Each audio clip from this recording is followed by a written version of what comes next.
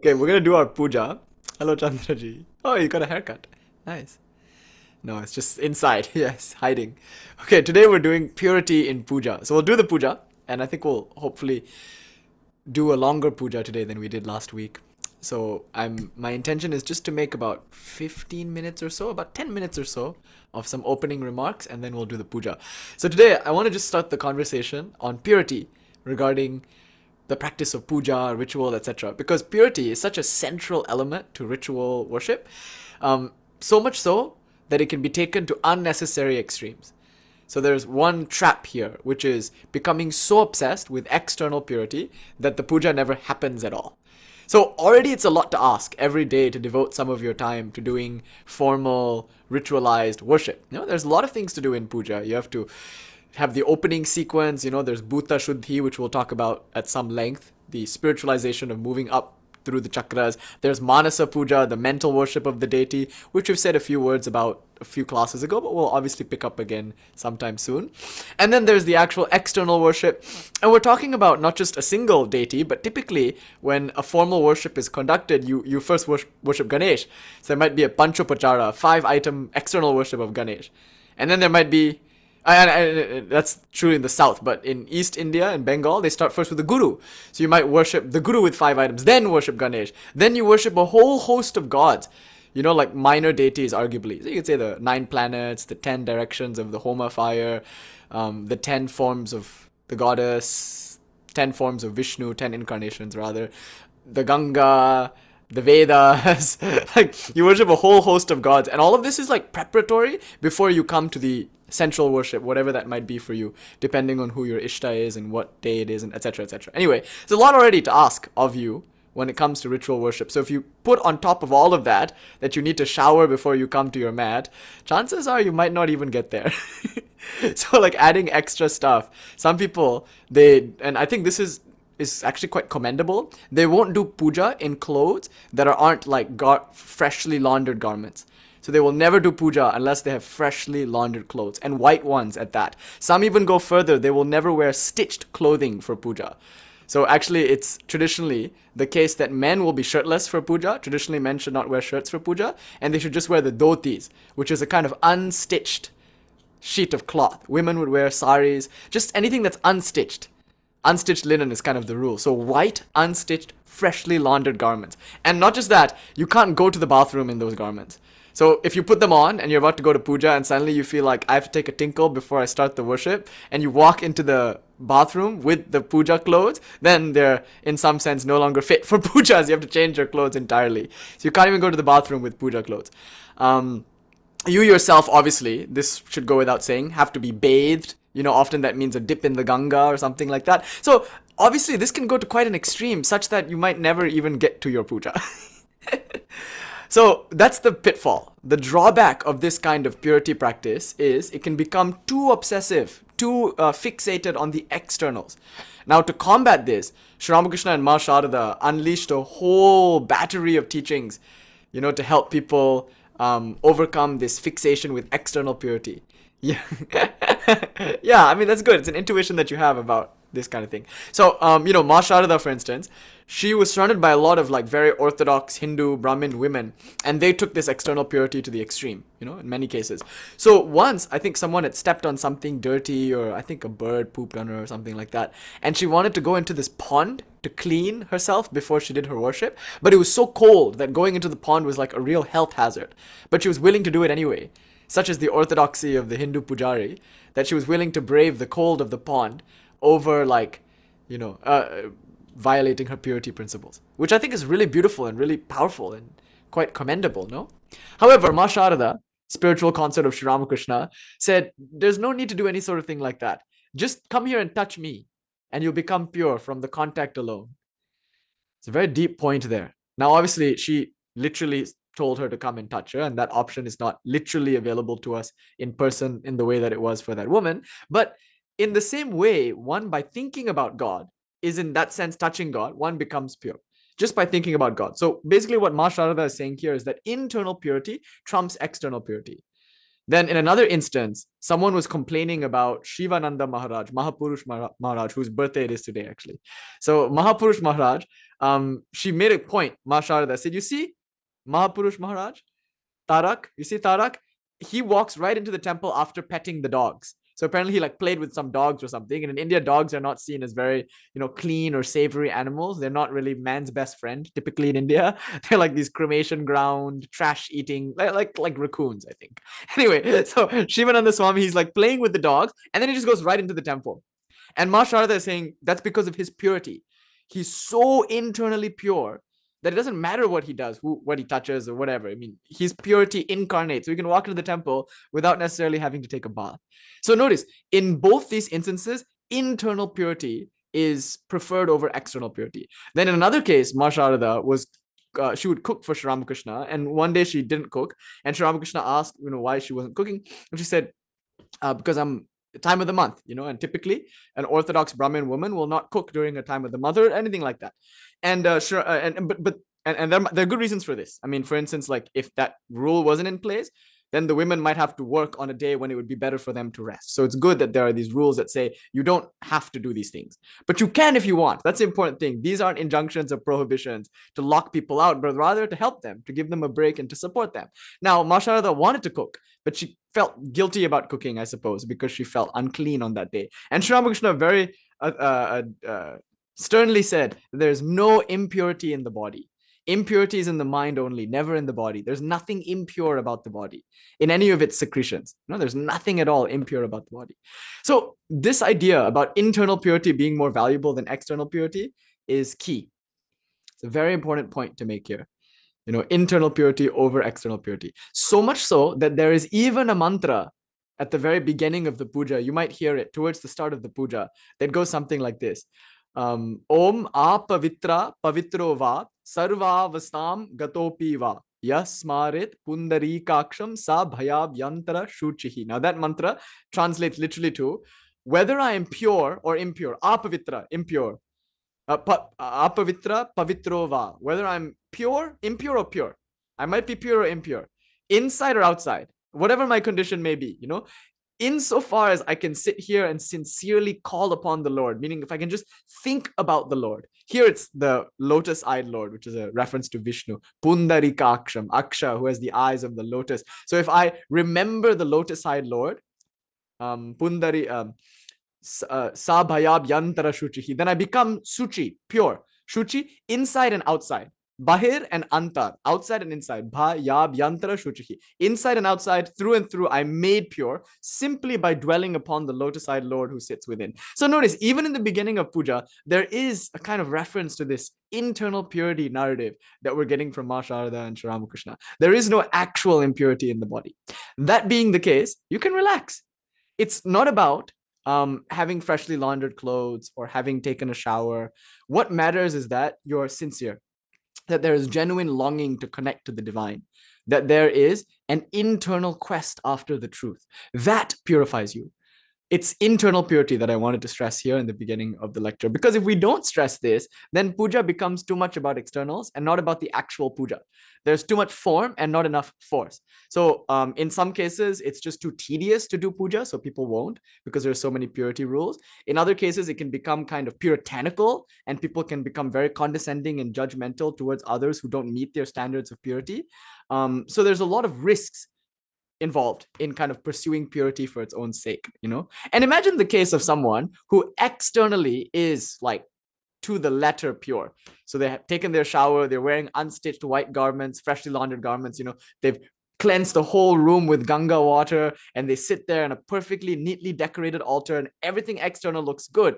But internally, they don't care at all about God. They're not thinking about it. They may be thinking about what money they're going to get from devotees by performing this puja, or they're thinking maybe it's even an like kind of a adharmic puja. I mean, there's no such thing as an adharmic puja. Maybe they're doing some kind of puja, for not the highest goal or something like that. So in that case, which would you prefer? The kind of scruffy butcher covered in blood who had just been, working in the shop, entering into the puja full of like sincere longing and love and just kind of deep desire to connect with God, or the person who inside feels absolutely nothing about God, doesn't care at all about the puja, is only thinking about like fame and money, etc., and who to the letter is clean on the outside. Obviously the former is better than the latter. So of course I've painted for you now two extremes.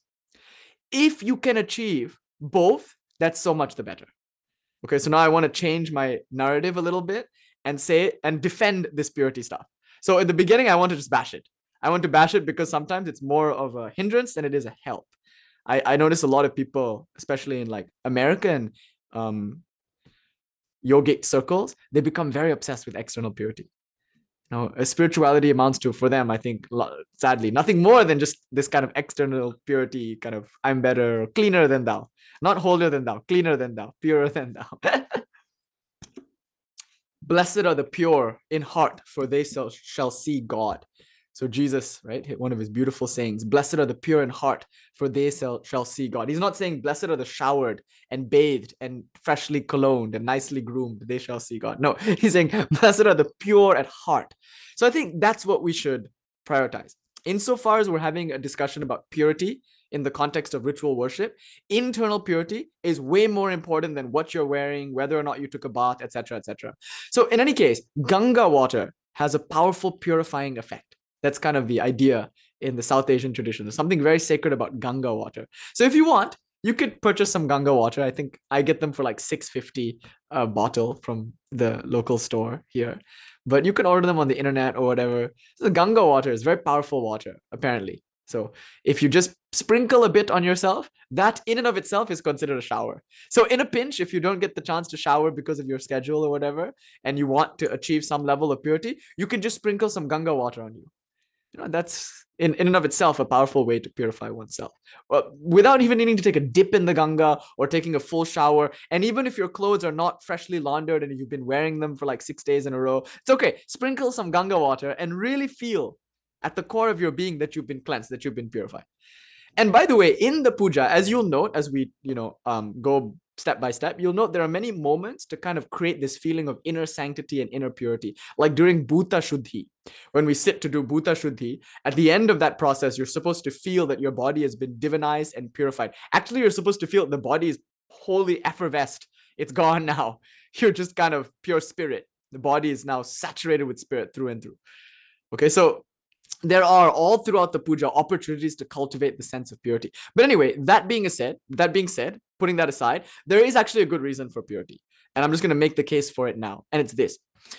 The energies that you're attempting to call up and harness and hold during the puja are very fine and subtle energies. That goes without saying. So obviously, some level of purity will be required to be able to even sense these energies in the first place. They're so subtle, so kind of ethereal, that they're even difficult to sense without a kind of calmness, tranquility, and purity. Obviously, internal purity matters more here, but external purity can help a great deal. So just think of it, the way you feel after a nice shower. Try meditating before a shower in the morning, and then again, try meditating after a shower in the morning. Isn't there a clear difference? Like when you meditate after a bath as opposed to before a bath. Now, of course, some days, no matter how much you bathe, the mind is too busy. And other days, no bath is necessary. The mind is one-pointed and calm. But most days, generally speaking, these two extremes aside, most days, it just feels better to shower and then meditate. It just feels better to wear clean clothes. Doesn't it feel wonderful to be groomed and wearing clothes that you feel are pure and clean and comfortable? It's just indisputable that purity, insofar as we're talking about external purity here, has an effect on the psyche. Isn't there a huge difference between walking into like a cluttered room versus walking into a kind of neat, spacious, clean room? So I've often said before that spirituality starts with the dishes in the sink. I can often tell the quality of a yogi by just looking at what their kitchen is like. If they have a pile of dishes, or if they have a mound of laundry, or if their house is in general disarray or whatever, already I know that I have to take several steps back with them and start with foundations first. They're not even ready to meditate yet at that point, arguably. I mean, I would say, Swami Vivekananda would say, no, just go ahead and meditate. Just keep working and those things will come too. But shaucha, cleanliness, hygiene, it's very important. Not for its own sake, though. It's ultimately a means to an end. Ultimately. And what is the end?